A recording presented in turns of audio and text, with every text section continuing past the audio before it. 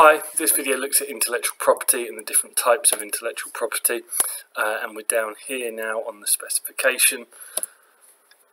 So intellectual property, we could say, are the ideas and concepts that are generated by an organisation, or I guess it would be more accurate to say the employees or the workers within that organisation. So these could be ideas for new products or product innovation, so taking an existing product and enhancing it in some way. These could be an idea for an entirely new process, a way of manufacturing something, or a way of producing a particular product.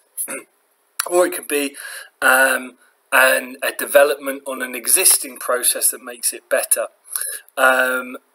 It could be creative ideas like marketing ideas or logos or brand names, okay, ideas that the business comes up with in order to promote its product. Or it could be artistic creations that an organisation owns, so publishing houses and so on, or record companies. All of these are examples of intellectual property. It's basically ideas that the organisation has come up with, and organisations will want some way to protect these ideas. You know, it's funny to think of ideas as kind of like property. You know, that's my idea. But if anyone in your class has ever copied your work, you know, you'll know how annoying it is when people do that. And it's the same for businesses. If they've come up with an idea, they want to be able to protect that idea. And there are various different ways of doing that, and various different types of intellectual property that can be used to protect these ideas.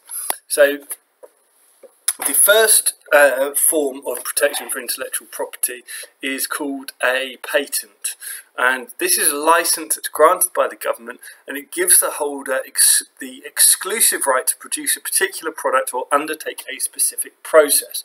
So patents are used to protect ideas for products or ideas for processes.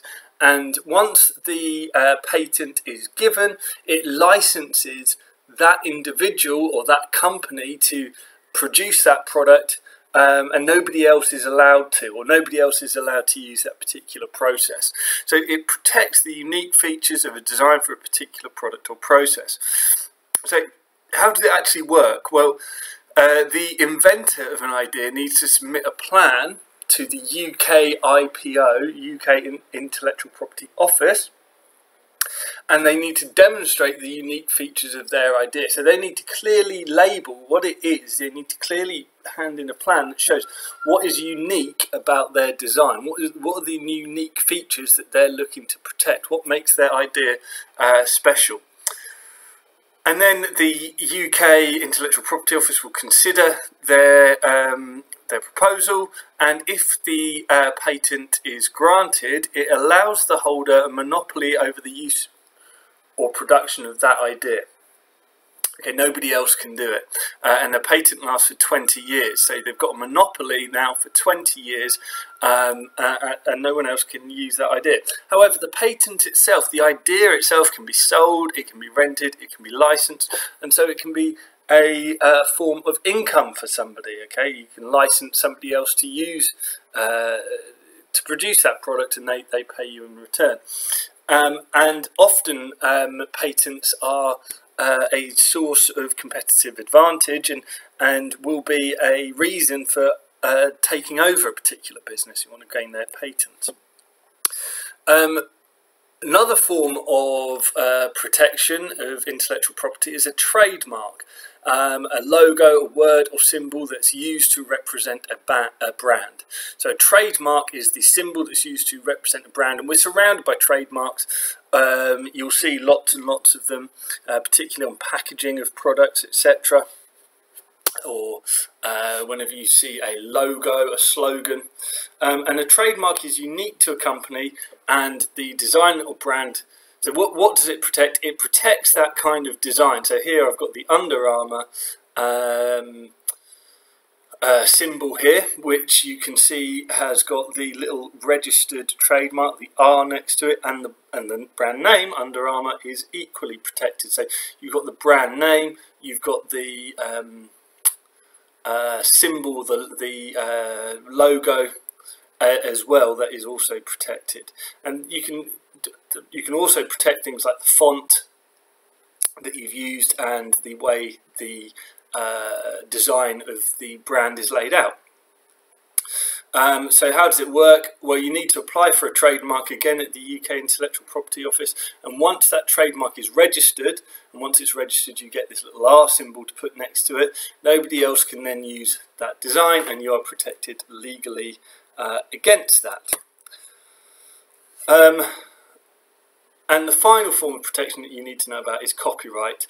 It's a form of legal protection that prevents others from copying the artistic work of writers, artists and musicians.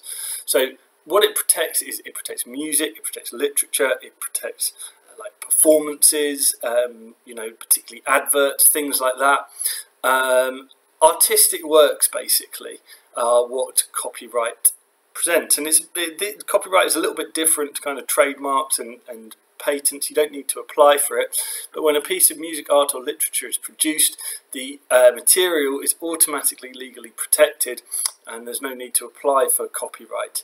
But once it's out there, once it's in the kind of public domain, that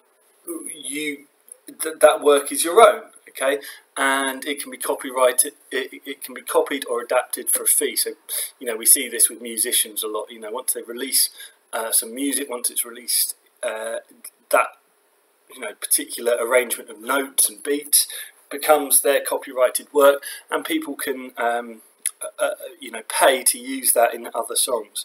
And here's an example of where you might see some copyright on an album. The P is another form of copyright for music, but you can see it there. Copyright in the sound recording and artwork is owned by Mumford & Sons.